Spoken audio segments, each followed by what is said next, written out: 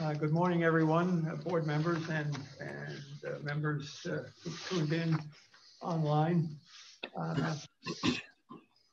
We have no guest speakers scheduled for this morning. Are there any members online who wish to exercise their right to speak?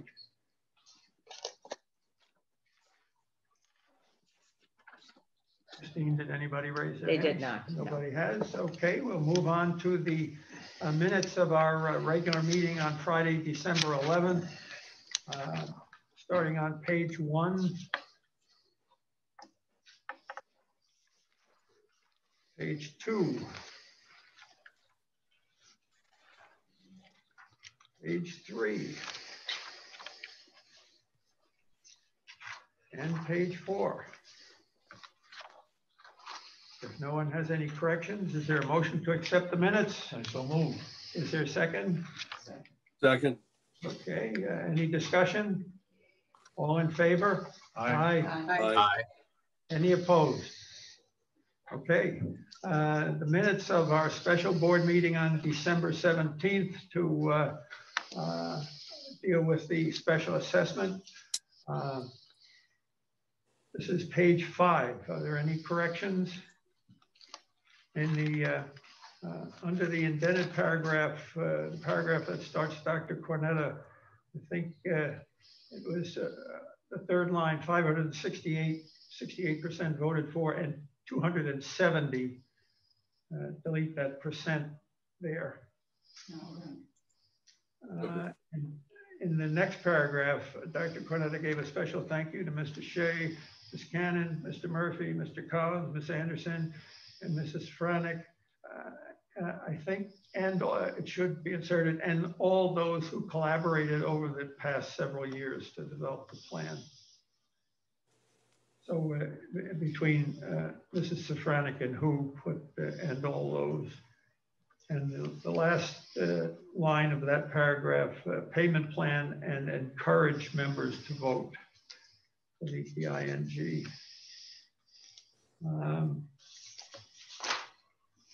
Page 6. There are no corrections. A motion to accept the minutes. Second. Okay. Discussion. All in favor? Aye. Aye. All right. Let's move on to the general manager's report.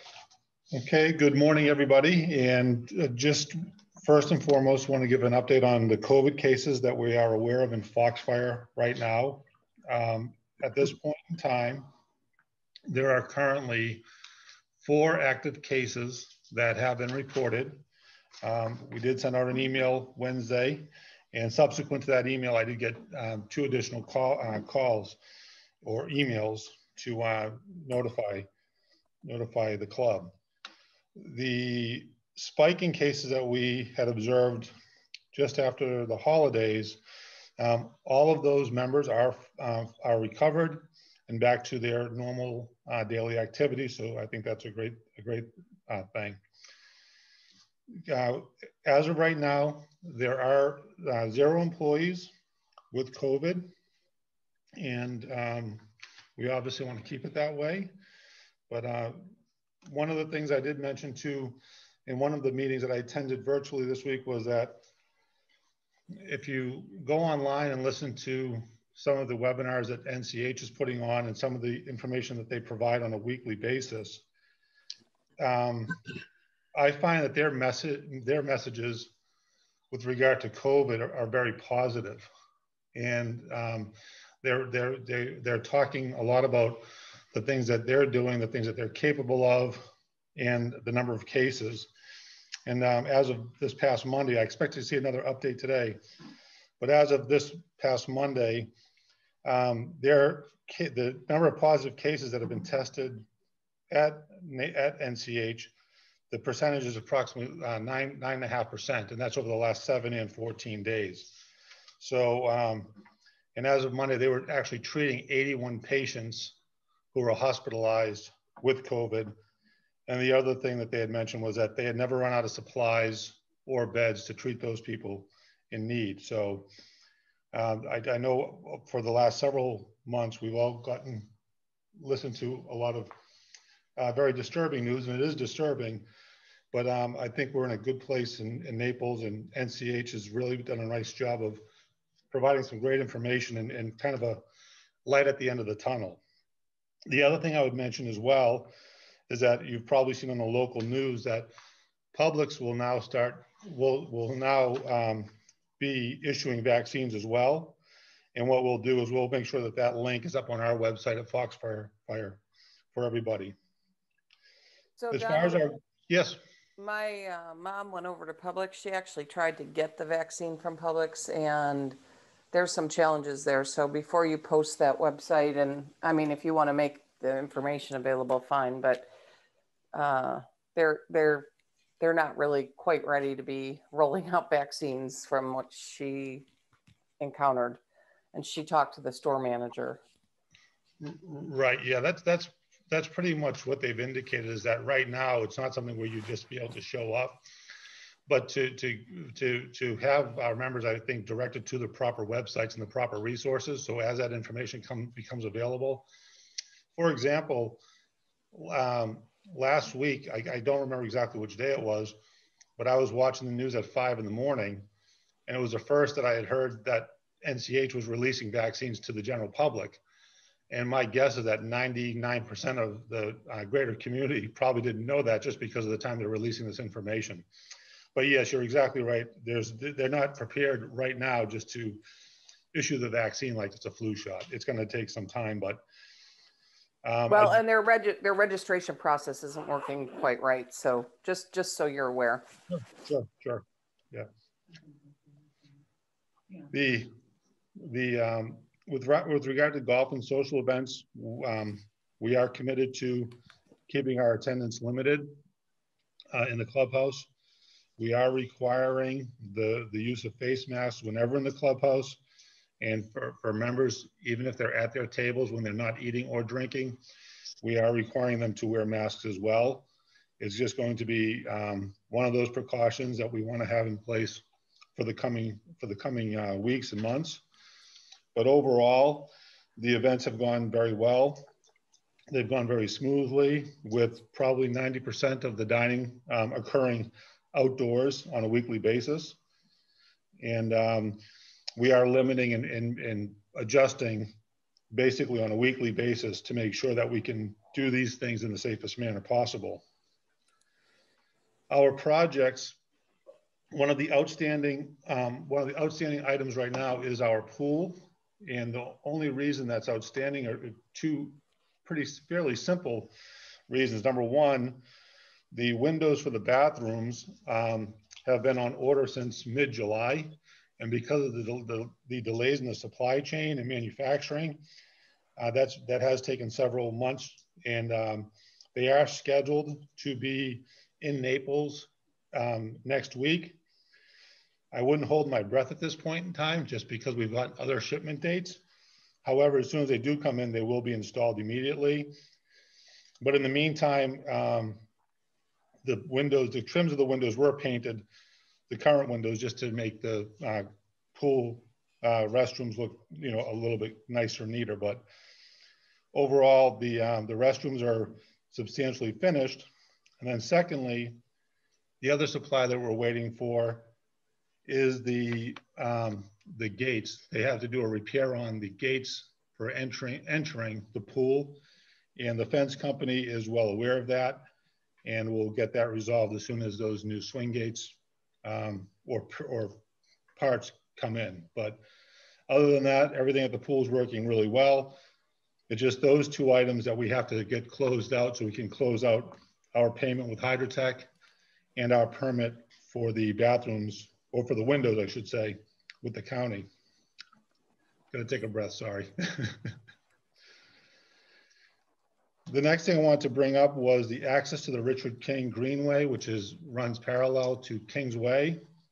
We've had this discussion many times in the Health and Wellness Committee and some various other committees, and some discussions at the board as well.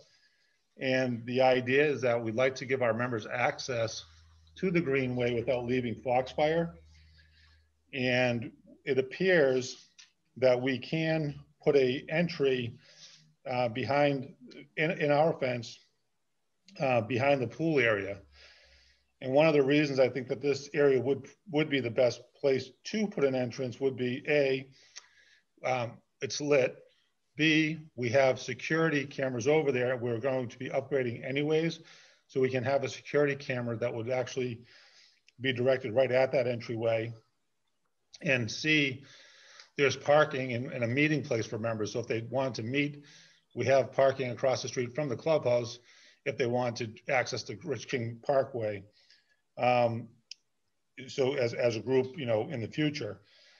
So the reason I'm putting this on the agenda today is just to get the overall feeling of the board as to whether we should start moving forward on this. I've talked to our fence company, and their belief is that all we'll need to do is pull a permit, because that is our fence. The gate would be basically a 4-foot gate, chain link, that would have an automatic hinge, and it would have a locking mechanism with the combination that only the members would know, so for access into Foxfire. So the overall project is going to cost less than $3,000, and it's something that the Health and Wellness Committee has been very keen on that concept for some time. And at this point in time, I feel comfortable moving forward because of where we are with the pool project, and based on my last conversation with the fence company. I just wanted to get the overall feedback from the board as to should we start moving forward on this. Well, as liaison to the Health and Wellness Committee, I'd like to add that this adds an opportunity for walking, which they are promoting as a healthy activity, something that you can do with social distancing and remotely, and will be much more accessible to members without disturbing residents in that area. And there was concern about security and safety, but I think you've addressed all of that. So the Health and Wellness Committee is behind this, as you said. So you don't think we'll have any risk of kind of all the folks from Moon Lake coming into our master pool with the locking mechanism with the gate? Just knowing that we've had problems with Foxmore, with people jumping fences and getting into the pool, and if we're putting the entrance at the pool, are we going to have issues with our master pool with people getting in? I know you're going to have security cameras, but it's back behind the building, and we may be setting ourselves up for an issue with the pool.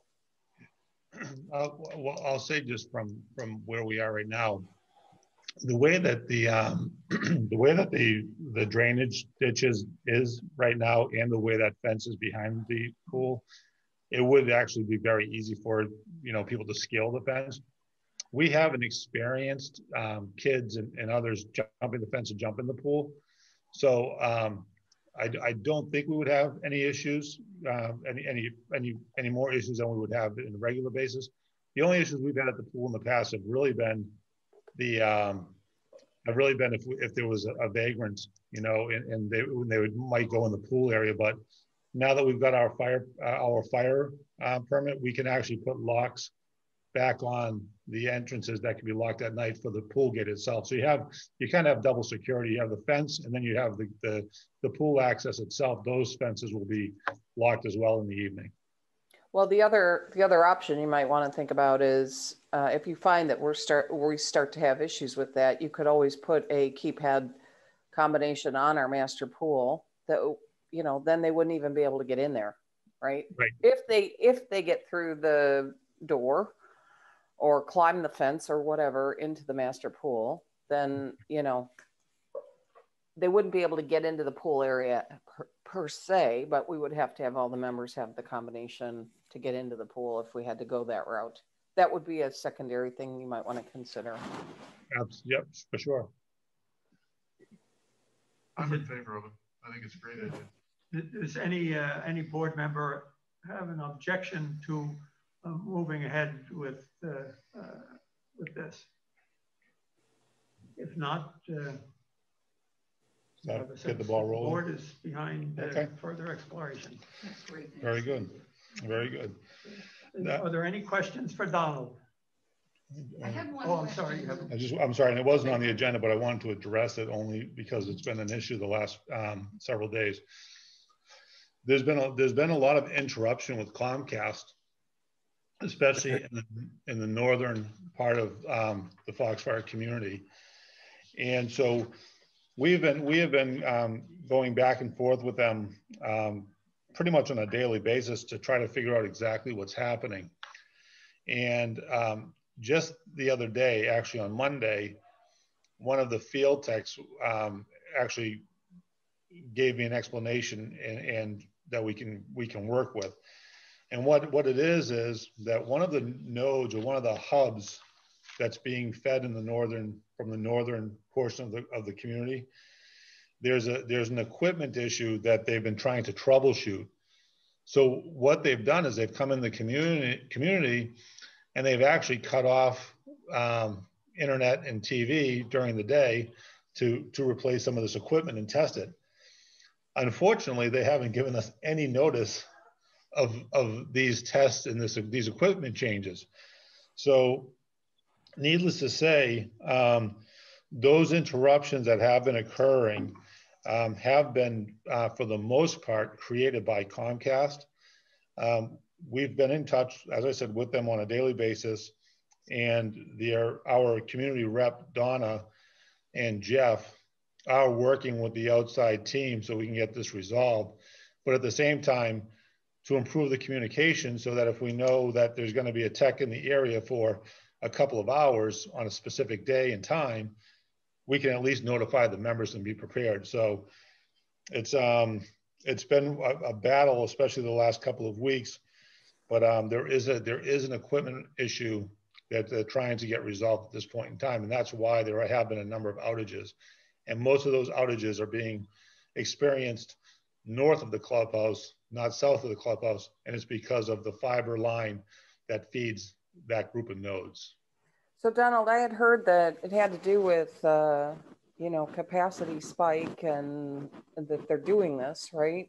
And this was one of the concerns I had raised as we went through this bidding process with Comcast. So, and how they were going to monitor as people start to do a lot of streaming TV and everyone's going up on the internet. And, one of the things I had asked Comcast to do and what I wanted to see happen is that they did a full assessment, before we cut everybody over. And now we're starting to have the problems that I anticipated we were going to have.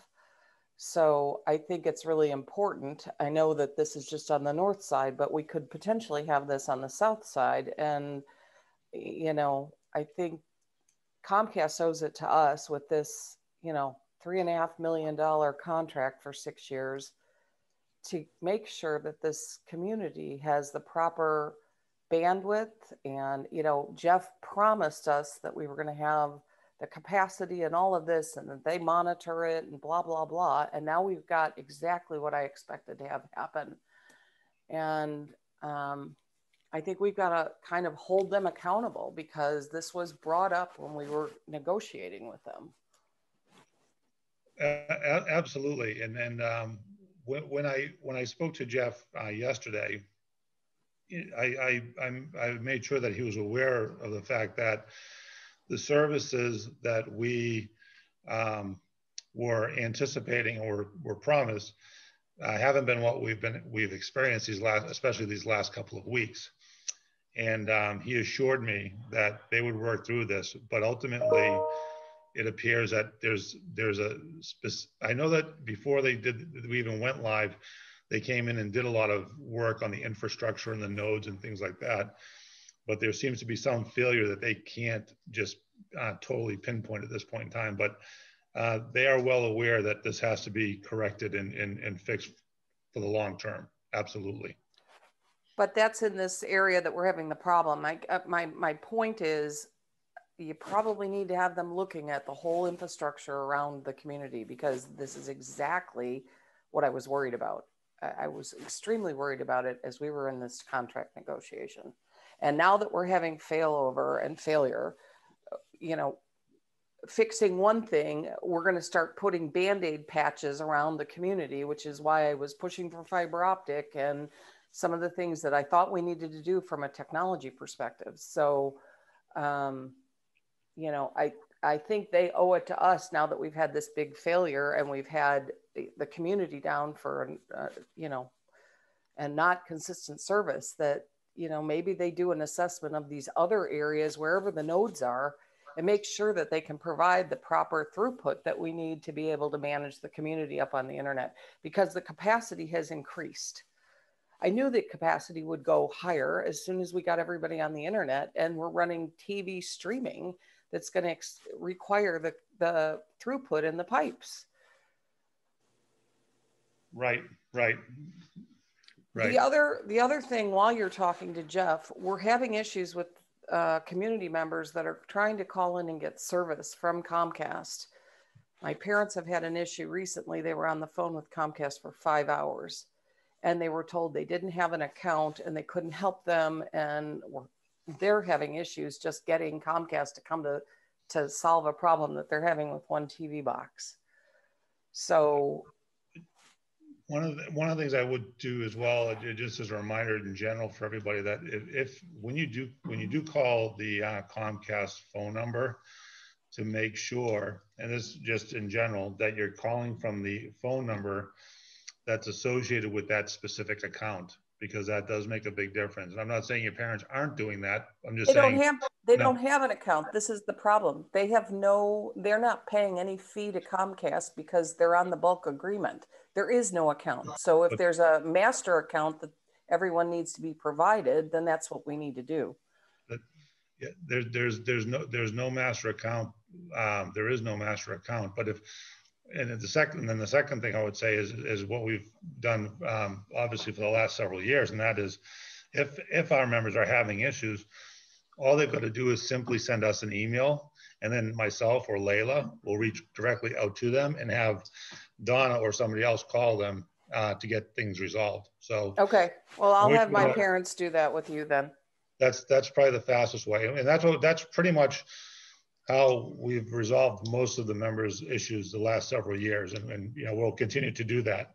Layla's fielding several calls right now and emails, and for members who are just coming back, and she's done a lot of work to help facilitate the different installs, et cetera. But if people are having issues and they can't get through, all they have to do is email us, and we will email them directly, and then Comcast will be responsible from their bulk group, or Donna herself will call the member directly. Okay. But it's important. Actually, Sherry, one thing, you know, concerning your parents that actually people might want to be aware of is I'm in the same situation. I don't pay anything. However, I do get a monthly statement from Comcast. So your parents might be getting one as well. It might say 0, or should say 0, which is what mine does. But at the top of that, there conceivably could be a phone number, you know, a Comcast phone number to call. I find that I don't get local call center representation every time I've had a problem. I'm in the Philippines. So, Philippines or India, yeah. So much for a local call center situation. Well, but there is we're supposed to call the bulk center, right? But that's what that's what they're doing though, Dr. Cornetta. They have called the bulk center and they're getting ported to the Philippines or India. So it's an experience that's happening, and there's some challenges. I just wanted to point it out. Question for me on the COVID. I know, Donald, you had mentioned a couple of weeks ago about contacting maybe Walgreens or CVS to get them to come out here to give the flu vaccine or the COVID vaccine when it becomes available. And I also know that they don't have it right now. So, but I just wanted to keep that in the forefront. I've gotten that question from a couple of members. Could we do that? And I assured them that yes, we have thought about that. And we do have calls into Walgreens directly, and fortunately, Dorothy Roosevelt, who organizes the health fair now, and is on the Health and Wellness Committee, as you know, Dorothy has been following up with them to try to see if, in fact, there's any way we can get, you know, on. I will say that I was on an email chain last night with general managers from all over Southwest Florida, And they've had the same experience as we've had in contacting the Department of Health. And they'll take information, but they're not going to guarantee anything. So I think that right now they don't have enough information and have enough direction as to how can we handle these things, and can we start making our own decisions. That's one of the challenges. But a lot of the clubs in the area, I would say most of the clubs in the area, including Foxfire, has reached out to the Department of Health as well to see if in fact there's a way we could facilitate the vaccine on site. Good. I just wanted to get that on the record. Absolutely. For anybody who's listening, to let them know we did think about that and we're pursuing it. Very good. Going back to Comcast, am I correct that they extended the free install period from the end of January to the end of March? Yes, they did, through March 31st. So if there are any members who have not completed the installation of equipment, you've got till the end of March to get it done. Right. Are you going to put that out in your monthly message or your weekly message or whatever? You should probably let the members know. Yeah, well, I put it out. Reminder. Sure, I'll put a reminder out. Absolutely, we put it out probably about 2 months ago. I'll put it out again. Absolutely. The other thing is there are going to be some unique circumstances where, for members who aren't going to be back to Foxfire, and we'll want to make sure that they get into direct contract with Comcast to discuss their individual situation. Any other questions for Donald? All right, Pam, Controller's report. Yeah, good morning, everyone. Currently, we are $13,000 better than budget, or right at $14,000 better than budget. We had our finance committee meeting on Tuesday, and I reported to them we are down in our revenues about $110,000 between the golf shop and the restaurant. $76,000 is coming from the food and beverage, and the $33,000 is coming from the pro shop. One of the things that I did say is that in the pro shop for the month of December, if you look at the budget, where we're at compared to budget, we are down slightly just for the month. But if you look at last year, we're actually up from the prior year. So this is one of those things you kind of have to look at both the prior year and the budget.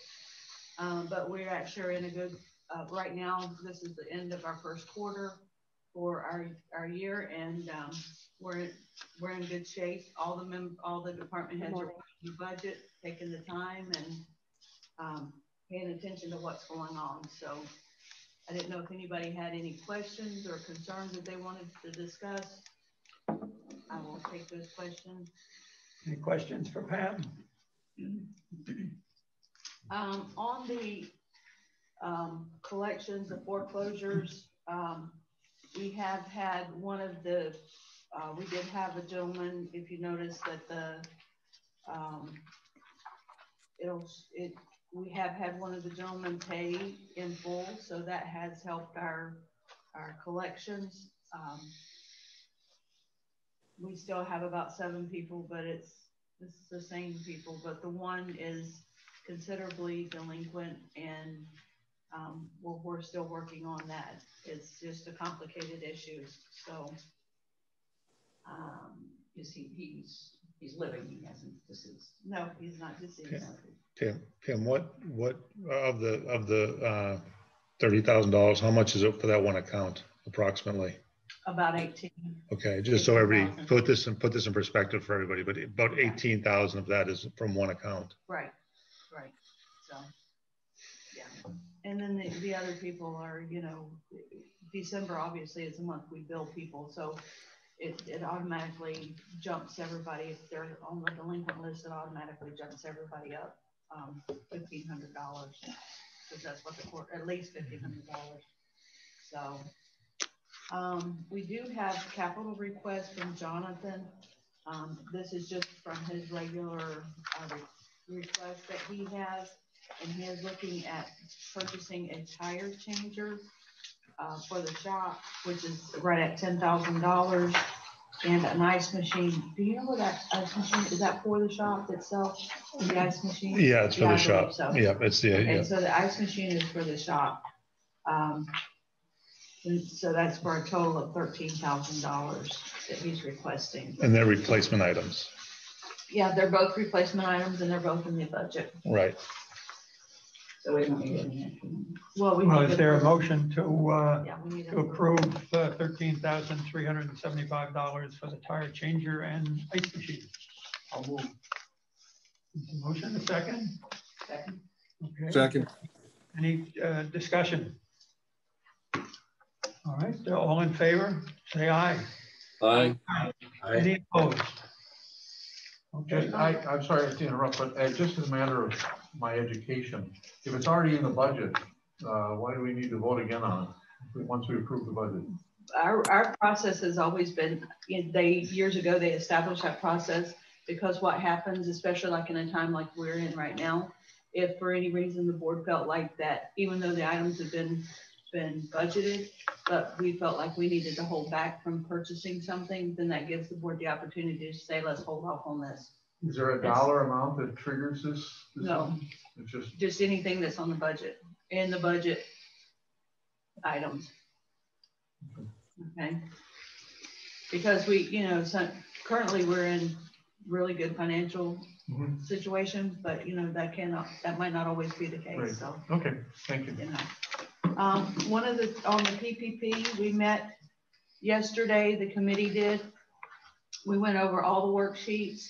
I am in the process. As soon as this meeting is over, I will be sending those over to RSM. I had a few other things to include that they're gonna need to look at, which is like bank statements and stuff like that. So I will be sending that. Evan, do you want to share your desktop? Yeah, so they can see what's going on. What? Sherry, did you have something? Sorry. Okay. Anyway, so I'll be sending that over to RSM for their review. And then once it's reviewed, then the committee probably will meet again, just if there's any changes to the material that we provided them. And if there's no changes, then I'll submit it to the bank.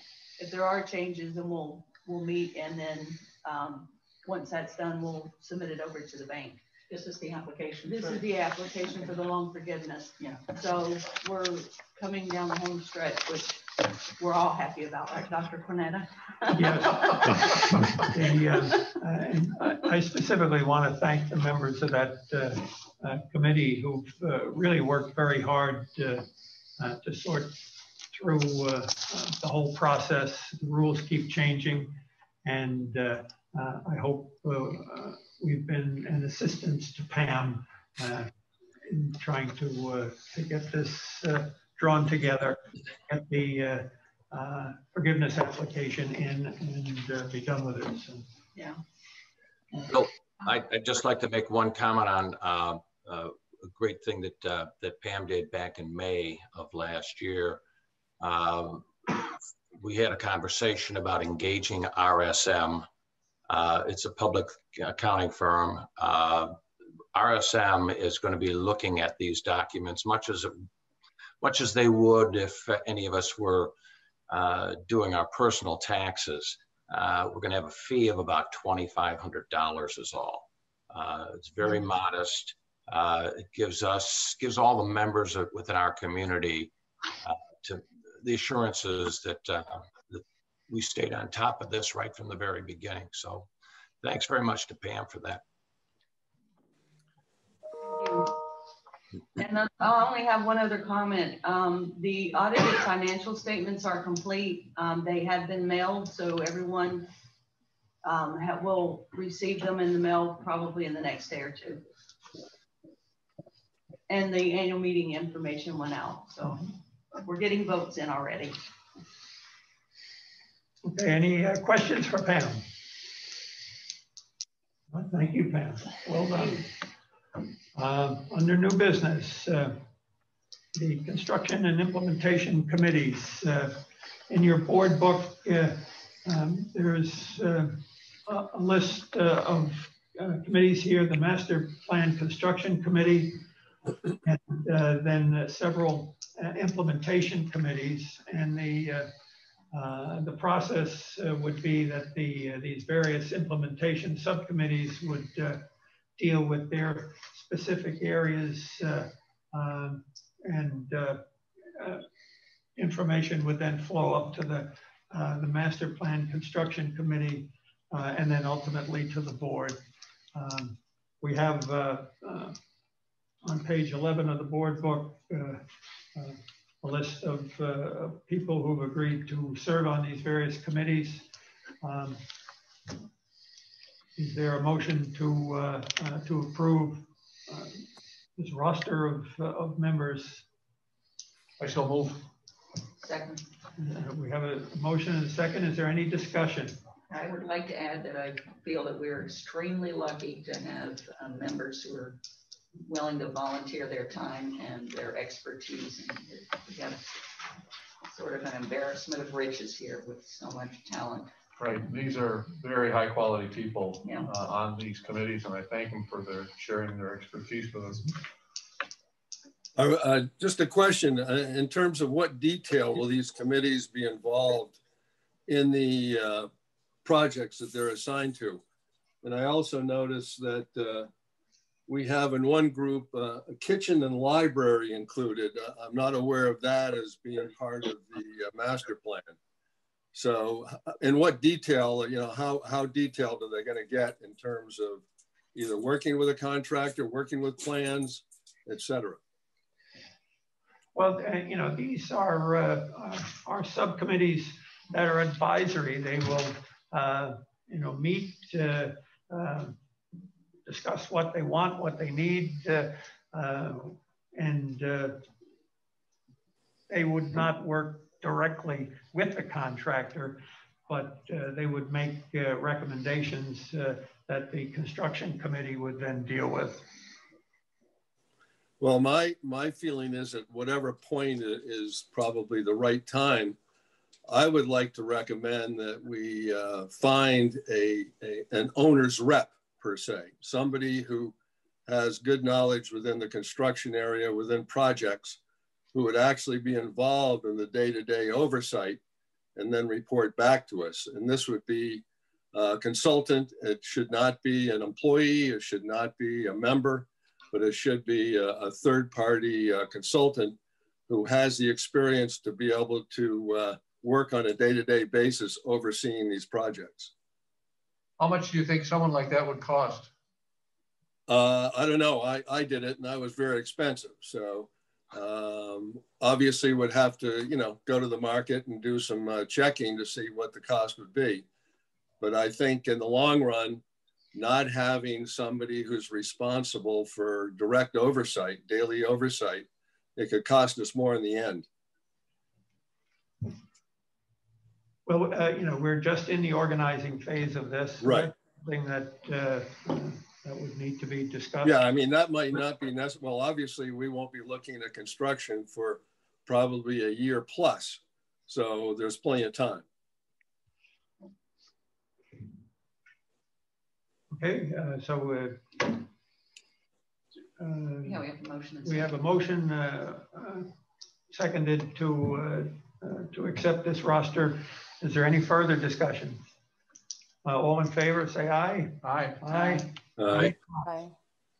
Anyone opposed? Okay. And on behalf of the board, and I believe all members, I want to thank these members who stepped forward to accept this responsibility.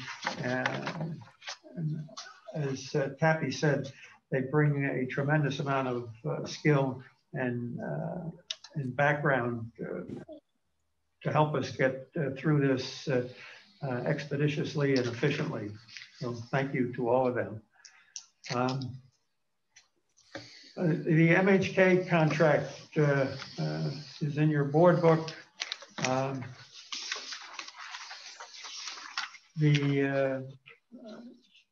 looking for a motion to accept this contract and to retain MHK Architects for the non-golf course components of the master plan. I make a motion that we retain MHK Architects to represent us for the non-golf course portion of the master plan. I second that. Is there any discussion? Yeah, actually, I had, I believe last month I had raised the question with Donald about looking at MHK and it being a sole bidder per se. And I had asked about trying to get some competitive pricing from other architectural firms, just to make sure that, you know, these numbers are in line. And so far I haven't seen anything in terms of any competitive alternatives, or even, because I believe this is the same number as what they quoted a while back when we developed the initial proposal for the master plan.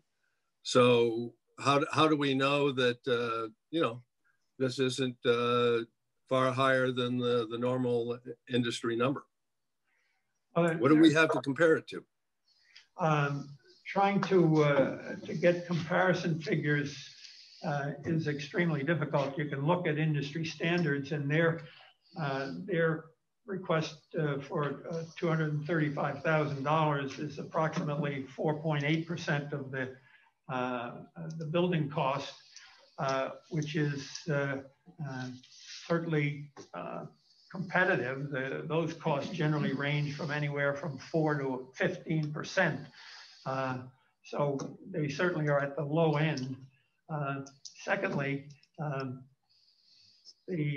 Donald, do you want to talk about the conversations you've had? Absolutely, absolutely. So Mr. Houck, what I did do was I reached out to Albert, the architect who did the designs for the golf course maintenance building, to ask him how he would approach this in this situation, and want to kind of pick his brain. So one of the things that we discussed was the fact that first and foremost, MHK has designed this from the get-go, and so even if we were to go out to bid, then it's probably something where you're never really going to get an apples to apples comparison, first and foremost, because MHK knows the project and knows the situation so well that ultimately in the long run, his assessment was we would actually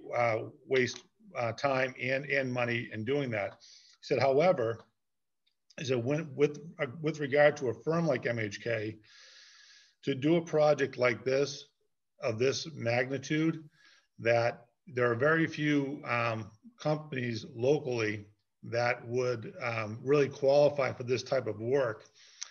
And as an example, he said, if you came to me 4 years ago to help you design this, I would have told you at the time that, you know, that isn't a job that my firm would be able to perform. He said, so with all that's considered, with the amount of time that they already have into it, and if they provided a good level of service, and based on the percentage of what the overall build out is going to be compared to their contract, he said, you're right, you're really right in line. Actually, you're probably in better shape than you would be going to somebody else. He said also with the fact that they're local makes a big difference as well. So, and if you were happy with the services that they provide at this point in time, then it probably would make the most sense to stick with them. Incidentally, when we did the review for the engineers, we went out to do our bidding for the engineers. We actually had MHK do that for us. And when they did that, they didn't charge us any additional fees. They didn't nickel and dime us. They got us two other quality engineers. And in the correspondence, after I went back to the other two engineers, Grady Minor and Barber, just to thank them for providing a proposal and for meeting with us. One of them actually, they both obviously thanked for being included in the bid process, but one of them wrote back and said, in the long run, you really did the right thing sticking with the people that know most about the project, because otherwise you'd be going backwards. So Albert's comments kind of lined up directly with those of Tom Barber.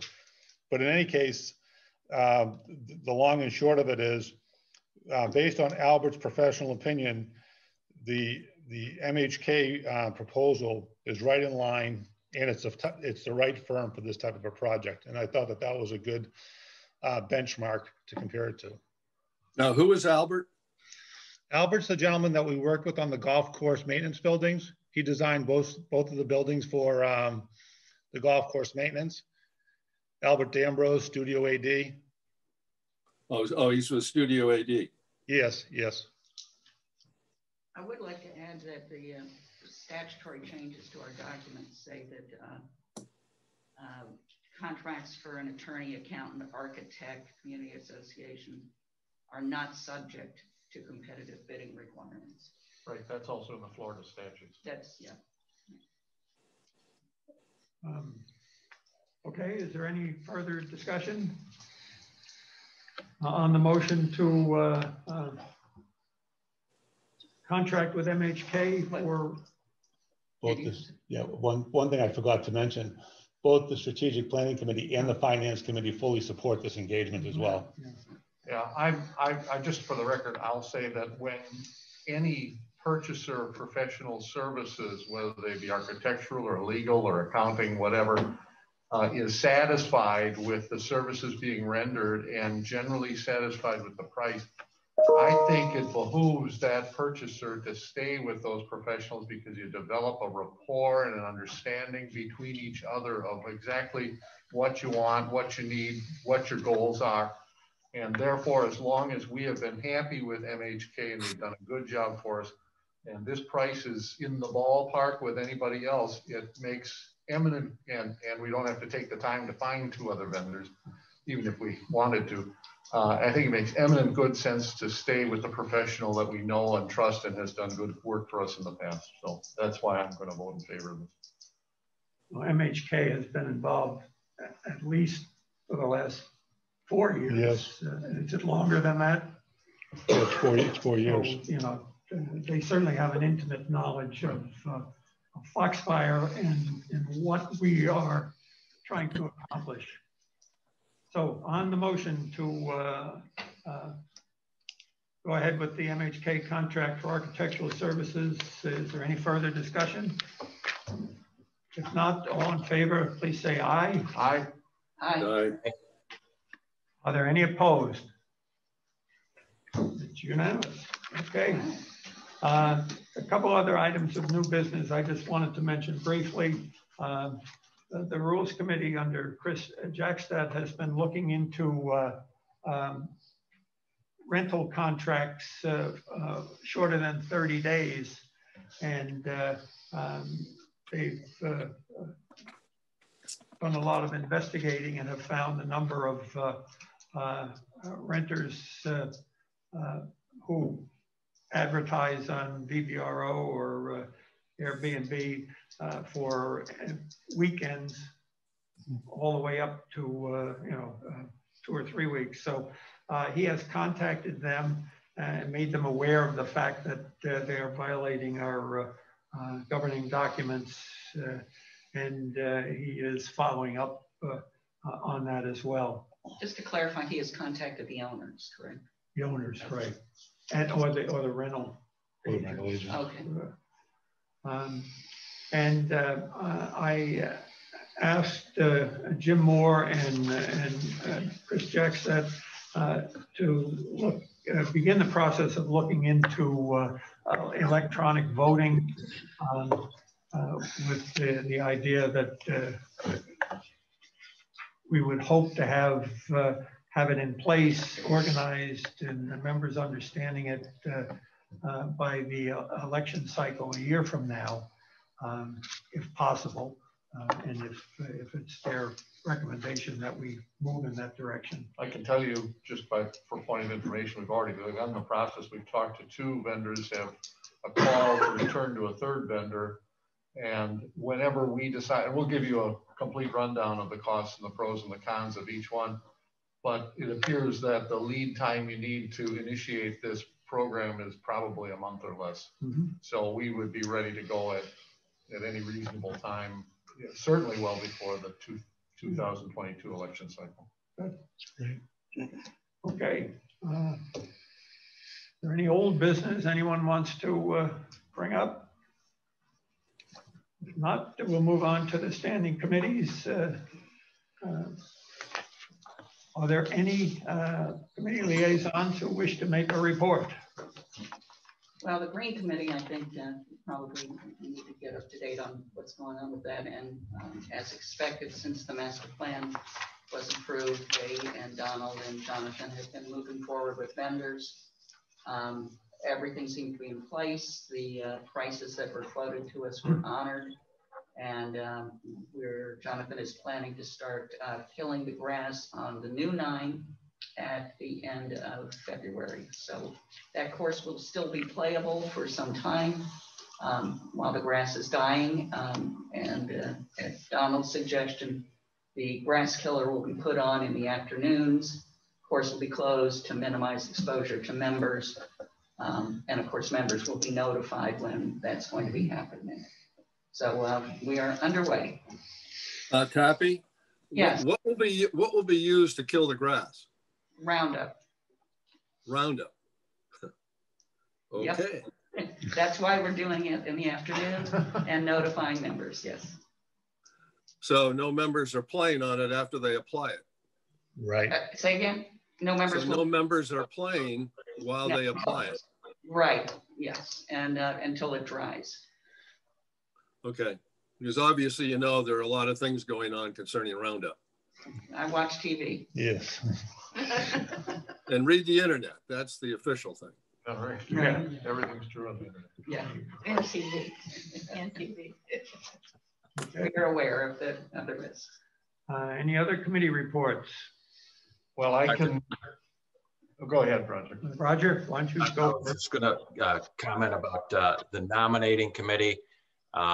Just so we're all aware of this, we had the Meet the Candidates session on January 11th. This past Monday, we had 134 members that pre-registered to view that particular piece. 102 were able to get in and stay with the program. We consistently had 90 different members who stayed with the 1 hour session that took place. We have 3 outstanding candidates that are running for the 2 positions this year. The nominating committee is working diligently to support them any way we can. The ballots have already been sent out, as Donald has already said.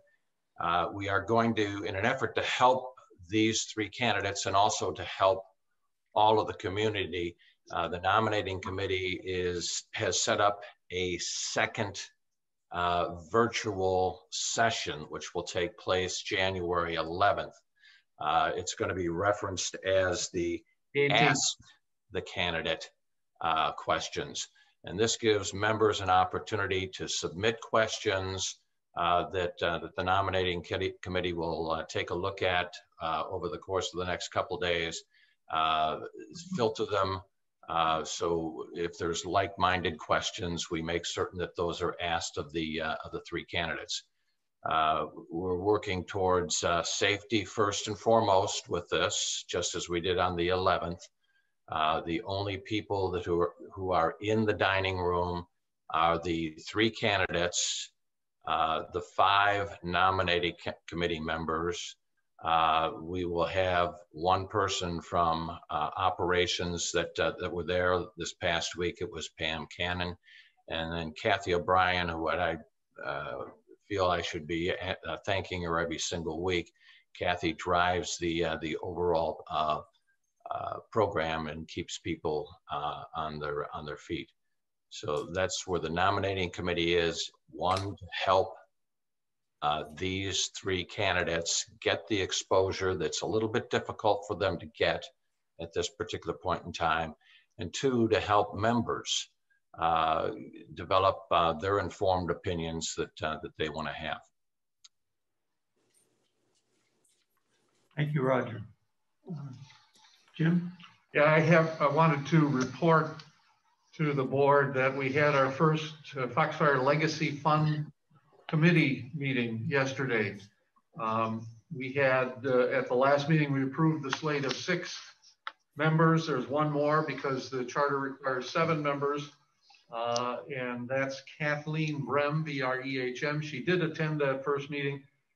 It was a terrific meeting. It was enthusiastic, lots of ideas, lots of eagerness to get going on this. Our next meeting will be about a month from now. And the first one yesterday was mostly a get acquainted meeting. I'm encouraging several people to consider being the chairman of the committee. One of our members already volunteered to be the secretary to the committee.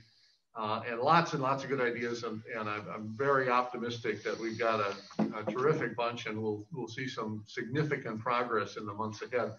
I would like to ask this board to approve the addition of that one other member who volunteered since our last meeting. Her name is Kathleen Brehm, B-R-E-H-M.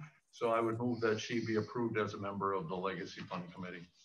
I move that Kathy Brehm be approved. There's a motion. Is there a second? Second. Okay. Any discussion? All in favor? Aye. Aye. Any opposed? Okay. Also, wanted to bring up the ARC at this point. Go ahead, John. Had a small meeting, a short meeting with Mike Gavigan and Keith Bailey the other day.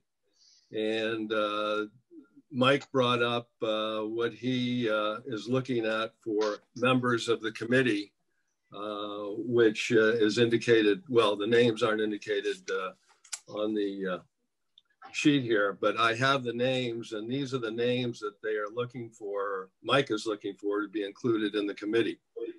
And they are Keith Bailey, Ali Gallahue, Franz Zuckelbauer, Richard Hode, Mike Cotter, Skip Walsh, and Ken Bills. Now, the 2 new people would be Keith, who actually would need an exemption because he's on the Legacy Committee. So that would make 2 committees for him. And then Ken Bills is new. I guess he was on the committee a few years ago, but he wants to come back on. He is on the Rules Committee, and he told me that he would be submitting his resignation from the Rules Committee. So those are the people that we are looking at to be on the ARC. So I wanted to get a motion to approve these members to be on the committee.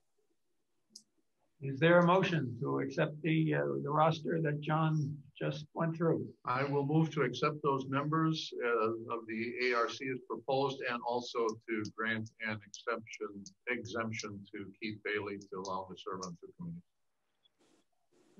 Ali Gallahue as well. And Ali Gallahue, excuse me. She's Yeah, she was already granted one last month. Oh, yeah. Okay. Yes, I second that. So there's a motion which has been seconded. Is there any further discussion? All in favor? Aye. Aye. Aye. Aye. Any opposed? Okay, and I want to thank all of those members. John, would you characterize being on the ARC as slightly thankless? Well, they just figure they're doing their job. Well, Slightly pregnant, I guess. we appreciate the job they do. We do. Okay, the Memorial Fund. Yes. Anyone to speak for that? So we're organizing a meeting, but one of the requests that's come our way was to buy some additional heaters and picnic tables for the outdoor seating, because we're moving more and more toward that for the short term. The heaters we'll be able to use, in the future as well. The picnic tables, once our renovations are done, we would be able to use for golf course maintenance. So we are going to have a meeting probably early next week. I'm going to talk to Mr. McClay, but we're looking at spending approximately $5,000 to buy those heaters and outdoor and picnic tables. And that's going to be a request in front of the Memorial Committee. Just want to make sure that the board is okay with that. Where did you say the heaters would be used? We use outdoors. We could still use them after the. Yeah. Oh, yes. renovation. Oh, absolutely. And the Certainly. picnic tables you said would go to golf course We would, maintenance? right now, we'd use them for the outdoor dining, so we Yeah. can spread people out even more. Okay, But then down the road, we would be able to use them for golf course maintenance. okay. Yeah. Is there any way we could buy picnic tables that we could use, or does golf course maintenance need those? The ones right now, what we're looking at is a really just for easy cleanup, and what's available out there right now. The supply chain is not great right now. There's only a few vendors, so the ones we would use would probably be mainly used on the grass bocce area for the season. Right. So these would be like collapsible. Yeah, plastic. Kind You of know, plastic. Yeah, chrome exactly. things Exactly. That we really wouldn't want out there. You wouldn't want them as a permanent solution, no. Yeah. But a temporary solution that has a hard surface that we can keep clean. Mhm. And the heaters are those freestanding? Freestanding with the propane with the cone on the top. Okay. I'm absolutely in favor of getting some heaters. There's going to be greater participation in outdoor dining. As Donald said, there's 90% of our people are eating outdoors. I'm asking a question though in this. Is there any way that we can that the board can get out of the way of slowing down if the Memorial Committee says we want to go spend $5,000 in their next meeting? Let them do this. Our average high temperatures in February are 75, 76, 77 degrees. The low temperatures are 60 degrees.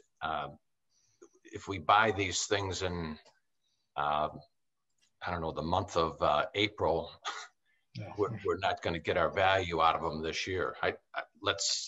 If Memorial Committee meets next week, let them buy them. Right. Is that acceptable, or? That's what we want to do. That's exactly what we'd like to do. Okay, good. Yeah. I do like the idea of it coming before the board though. Yeah, I wouldn't want the Memorial Fund to go out and spend. no, that's the money on process. The process is to make sure the board's on board with them. Yeah. Okay. Okay, so the sense of the board is that we should proceed, right? Yes. And we currently have like $45,000 in the Memorial Fund. Oh, Right. So, let's buy more heaters. Yeah. The problem, we don't have any place to store them. Are there any other committee reports? If not, we have correspondence from member Gwen Jocelyn, which is in the board book, and a letter from the Greater Naples Fire Foundation thanking Foxfire for their contributions to the toy drive. Are there any members who are on the Zoom call here who wish to exercise the right to speak? At this point, there are no questions and no raised hands. Okay, there are none.